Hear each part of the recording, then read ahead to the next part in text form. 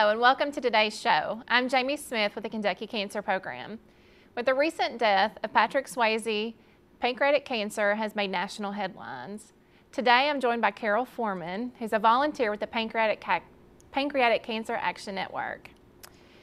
She has a personal mission behind her work with the Pancreatic Cancer Action Network, and we're excited to have her here today to learn more about her story and what she does as a volunteer. Welcome to the show today. Thanks, Jamie. If you would, just kind of first of all, just tell everybody a little bit about yourself, how you settled down here in Paducah, and what exactly you do with the Pancreatic Cancer Action Network. Okay, well, my name is Carol Foreman. My husband and I moved here about 8 years ago when the Carson Center was being built. He's one of the managers over there. And I have 2 grown daughters, and I have 7 grandbabies, and I'm an LPN. And I never imagined that I would be doing what I'm doing today. But this time last year, about June of last year, my father went to a dermatologist for what he thought was just a lump on his face. And when he went, they did a biopsy, just a routine biopsy, and a few days later, his dermatologist called him and said that it had come back positive for cancer, but it wasn't skin cancer. And he told my father that he needed to be admitted for additional testing. My father actually thought that he was actually being given an early warning sign to something going on in his body.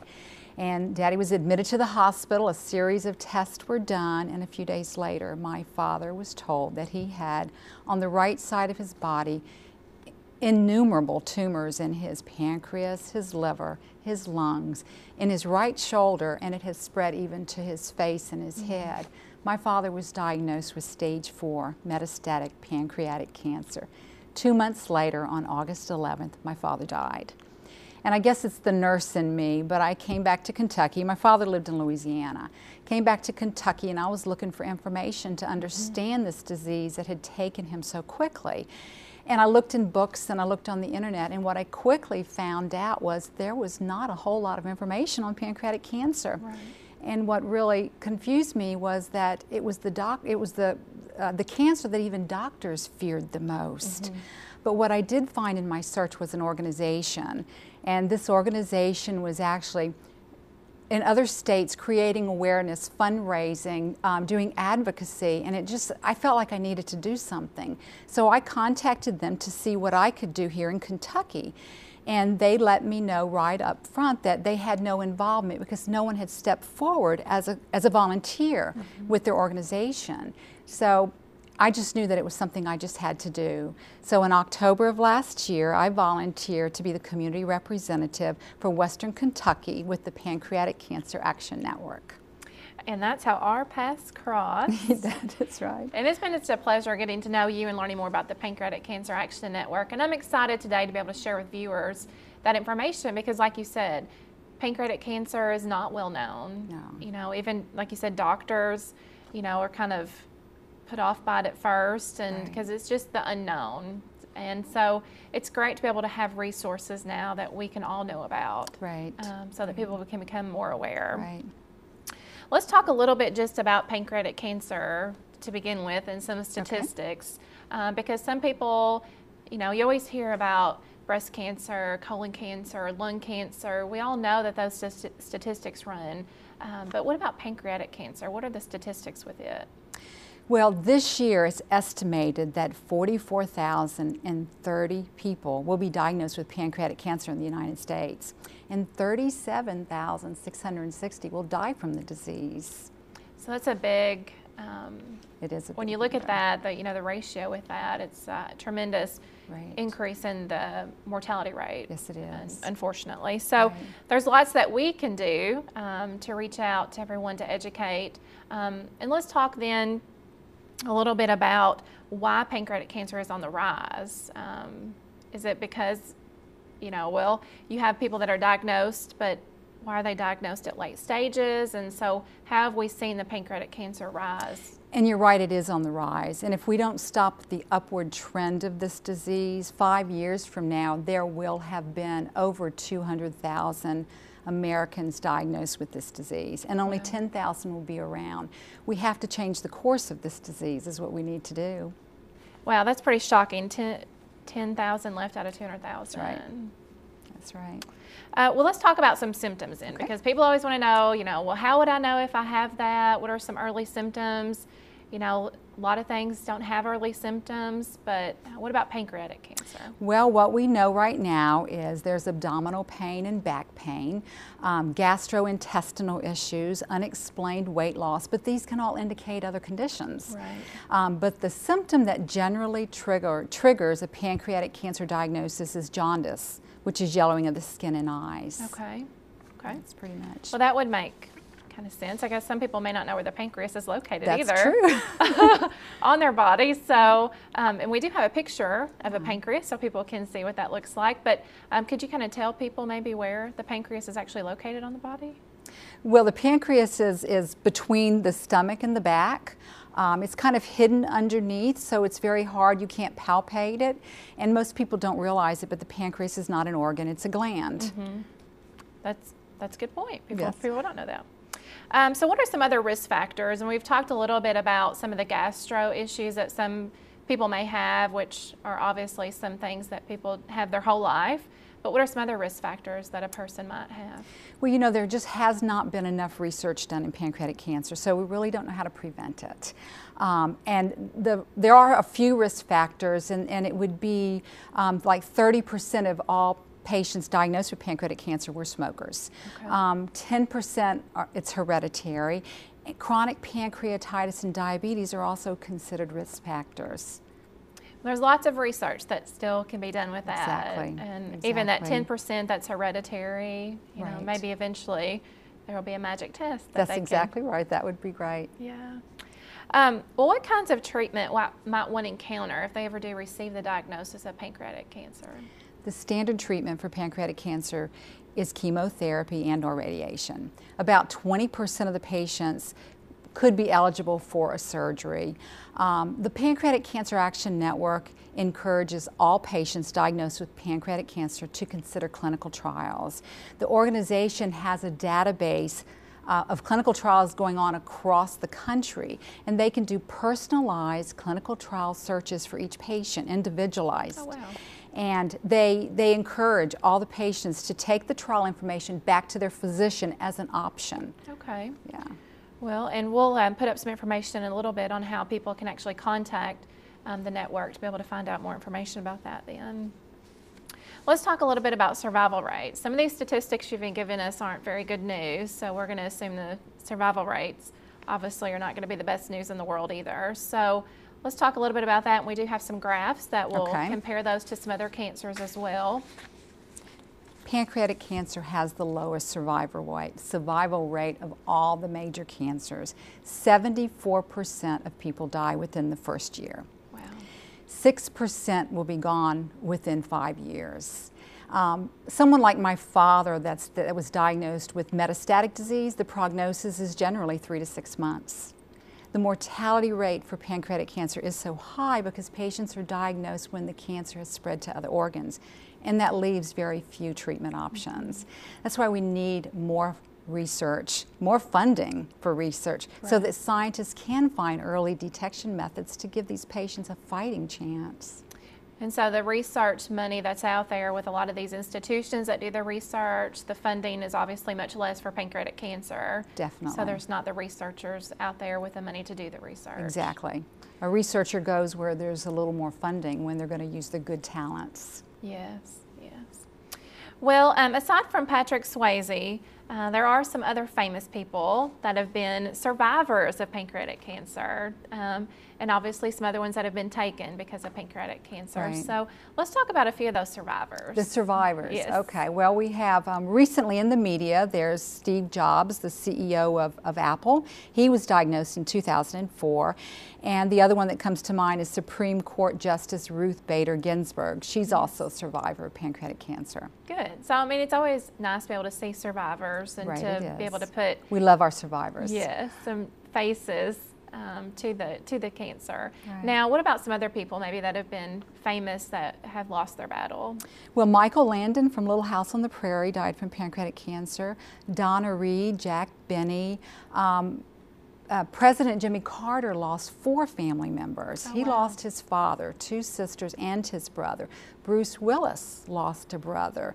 Loretta Lynn lost her brother. And Katie Couric lost a sister. Oh, wow. I didn't know that. Okay. Yeah. Well, that's not the best news to hear, but it is nice to be able to know that there are, you know, to be able to get that information out into the community, to put faces with the cancer so that people can actually pay more attention to it and to advocate for more research to be able to find a screening or something to be able to detect this cancer earlier. Right.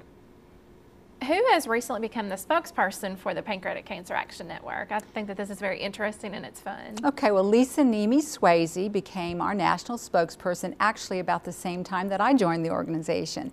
And that was last year in 2010. Her husband, Patrick Swayze, which he's well known from Dirty Dancing, he lost his almost 2-year battle in 2009. So we're really honored to have her as our spokesperson. And you've got to meet her. I did. So that's pretty neat that she's out there and she is making a difference. And she's using her voice. And that's awesome. So let's talk a little bit about the Pancreatic Action Network, and I want to take a small break first. Okay. We have a short little commercial that we want to show that's from the Pancreatic Cancer Action Network, and we think that it is a great summary of some of the things that we've talked about. Okay. So we're going to take a break for just 1 second, and then we'll come back and learn a little bit more about the Pancreatic Cancer Action Network and the resources available for you.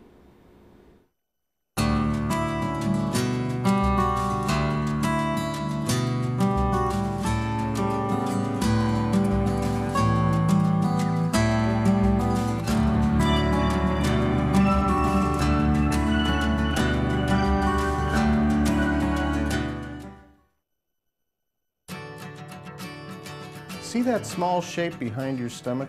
That's your pancreas. If you're anything like me, there's a pretty good chance you didn't even know it was there. But all that changes when something goes wrong. Think about this. Pancreatic cancer is the 4th leading cause of cancer deaths in the United States. More than 37,000 people will die from it this year. The 5-year survival rate is only 6%. Picture that. Walk into a room with 100 people.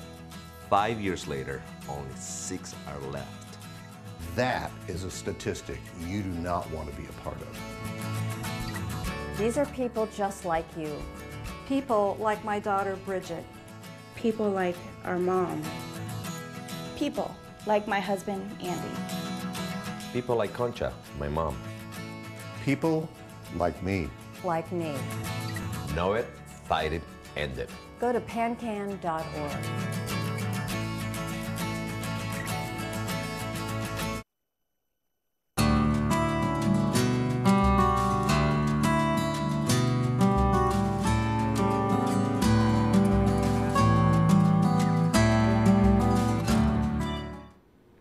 Welcome back.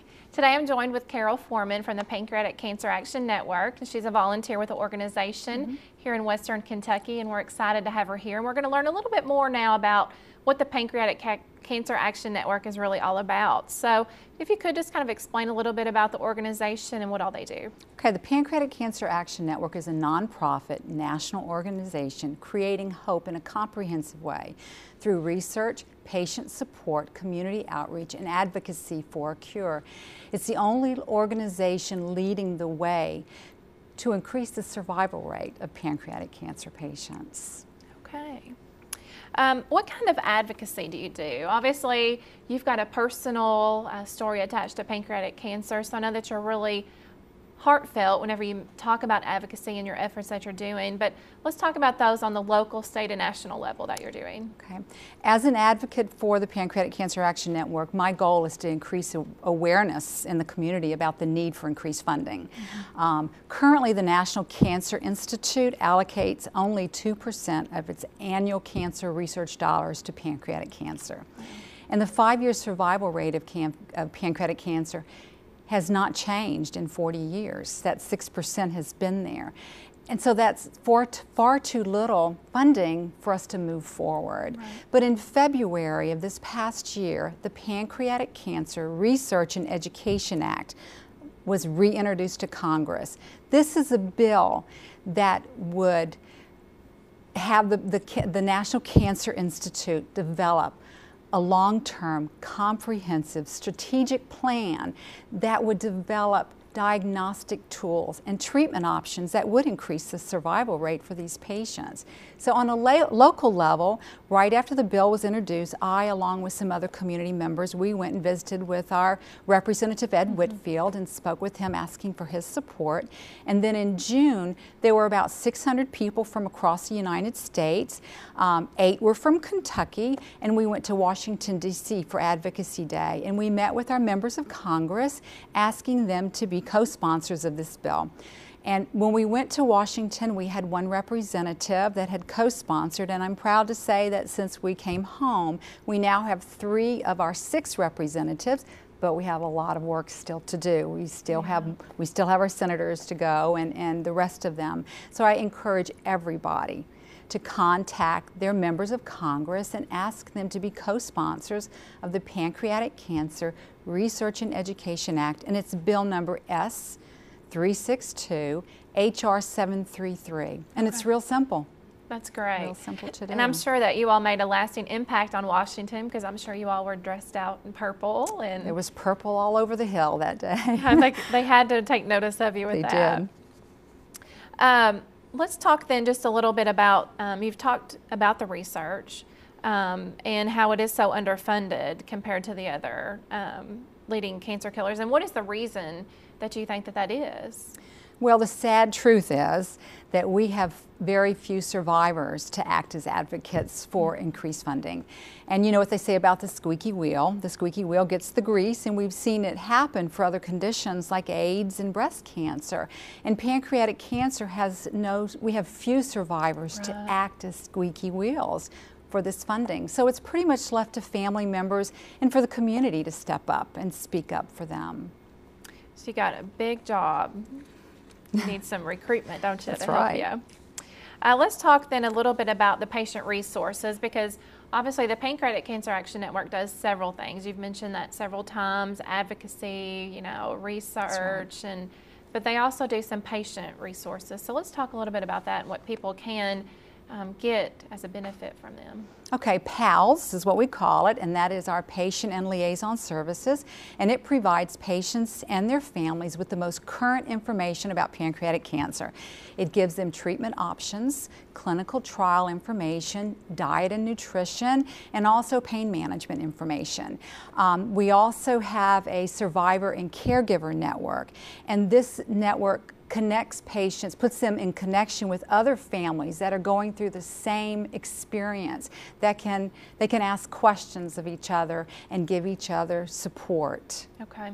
And all this is, it's all toll free. It's all free information, okay. And also all the information of patients is kept strictly confidential. Okay. And we do have that information on the screen for people for the PALS program, and an email address and a phone number for them to be able to call to get more information about that. Good.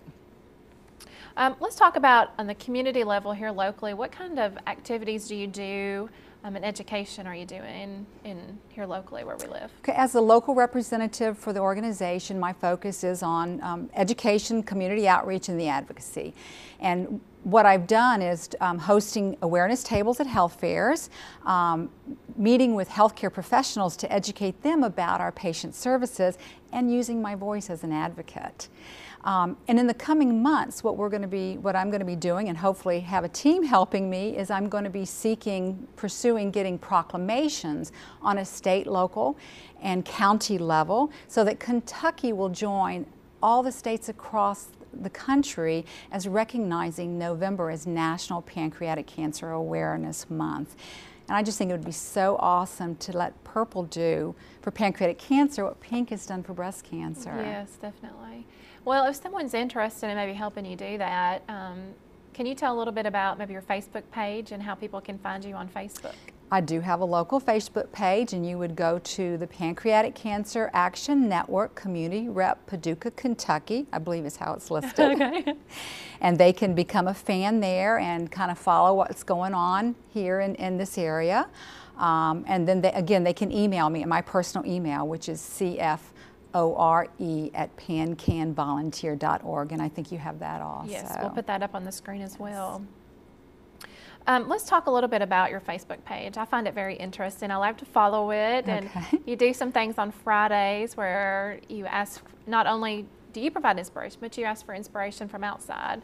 So what was the idea behind that? Well, the national organization, you know, they have their own website and page, and we kind of do like a photo Friday and trying to get people involved, putting a picture of something that inspires them. And it's been fun because sometimes it's not just someone in purple, but it might be a purple flower. Or I've even had some put their parent or their child, whatever brings them information. And it's just really to get people to interact on the page. But it has been fun. Yeah, you have a lot of fun things on there. And one thing that I do want to talk about is, it's not necessarily here locally, but you've participated in one before, and that's those Purple Strides. I have. And so could you explain a little bit about what a Purple Stride event is? I will. As a matter of fact, I did participate in my first Purple Stride. And about the time I joined the organization, that's what I was looking for, is a walk. I wanted to walk for my father. And we didn't have anything locally, but in Orlando, Florida, where my daughter and my niece live, most states have affiliates, and affiliates are groups of volunteers, and they do everything that I do except they do fundraising. But they have a team to do all this, and they organize what's called a Purple Stride, and it's a walk similar to your Relay for Life, and everybody's in purple, and they're raising awareness and raising money for pancreatic cancer. And so I did go there last year, and we had posters with my father, and I even donned my purple feather boa, and my niece had her purple hair, and it's just a lot of fun. And hopefully someday in Kentucky, you know, we'll be doing the same thing. Right. There is a community representative that has joined on in Lexington. So we're really excited that we're expanding a little bit. But as a community representative, you're not really equipped to do the fundraising. I would like us to be able to do that someday. Oh yeah, that's a big task to take on by yourself. Yes, it is. Well, you've obviously talked about a lot of information today, and there may be somebody out there that's sitting there saying, I want to help. And so how can somebody contact you or contact the organization to find out what other volunteer opportunities are available? There's a lot of work to do. They can actually go to the organization's website at www.pancan.org and get information about the website. They can donate to the cause on the website. They can contact me locally to help me within our community, and they can use their voice. They can use their voice to contact their representatives and their senators and be an advocate.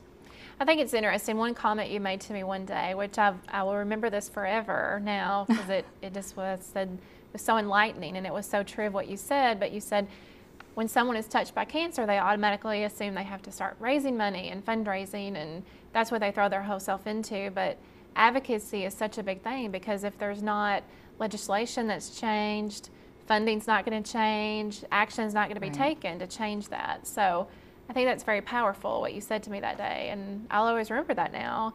And so I really encourage everybody to, call and let their voice be heard. And you're right, Jamie, because the funding that you make when you're raising money in an organization, it's incredible and it's powerful. But it's a proven fact that the big dollars for cancer research come from the federal government. They come from the National Cancer Institute. So that's why it's so important for people to know that 2% is going to pancreatic cancer research. And it's the cancer that we've had the least amount of research done on it. So the only way we're going to move forward is to get that increased funding. Right. And I think that commercial spoke volumes to 100 people in a room, 5 years down the road, only 6 people are left. That's exactly right. And so it's very sad statistics that we obviously want to see changed. Right. Well, Carol, what's the one thing that you want viewers to take away from today? I know that you're so passionate about this, and you have such a great story, and you've been a pleasure to get to know, and I just want everybody else to know how you feel about it and what you want them to know. What I think is, I believe that every single person that is diagnosed with any type of cancer, they should have the opportunity to be a fighter. They need to be able to fight their cancer. But people diagnosed with pancreatic cancer, like my father, they didn't have the chance to fight because pretty much they were dying when they were diagnosed. And this bill, the Pancreatic Cancer Research and Education Act, will give these patients an opportunity to fight. It's not going to bring my father back. It's not going to bring Patrick Swayze back. But my hope is looking at my 2 grown daughters and my 7 grandchildren and knowing that there will be a future that they may not have to deal with the disease. And my hope also is to be able to see many pancreatic cancer survivors standing on a podium with other cancer survivors and saying that I fought pancreatic cancer and I won. It is time that we know it, fight it, and end it. It's a great message. And if you would, let's just end with this and kind of let people know one more time how to contact you personally here in Paducah. If you could give them your email address and your Facebook page again so they can maybe write it down, and we'll put it up on the screen as well. Okay, my email is CF, and it's C Foreman, okay. Foreman, at pancanvolunteer.org. Okay. And then the Facebook page would be the Pancreatic Cancer Action Network, and I believe it's Community Rep Paducah, Kentucky is how it's listed. Okay. And what about the national organization? If they want to be able to call and contact them, do you happen to know how to get that information, the website? Well, the website is www.pancan.org. Okay. And they'll be able to find more information about the PALS program? Everything. Everything on there. Everything. They'll have a...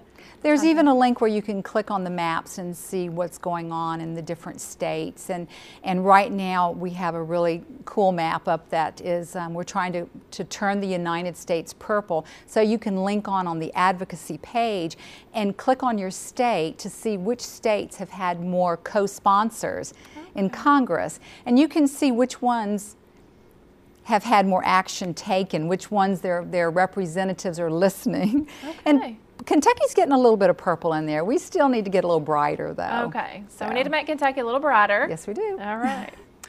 Turn the blue gas state purple. There you go. There you go. Well, Carol, it's been a pleasure talking to you today and learning more about the Pancreatic Cancer Action Network and what resources are available to those in the community, and as well as what we can do as taxpayers on the national level as well. So if you want more information about today's show, please call our office at 442-1310. I'm Jamie Smith, and thanks for joining us today.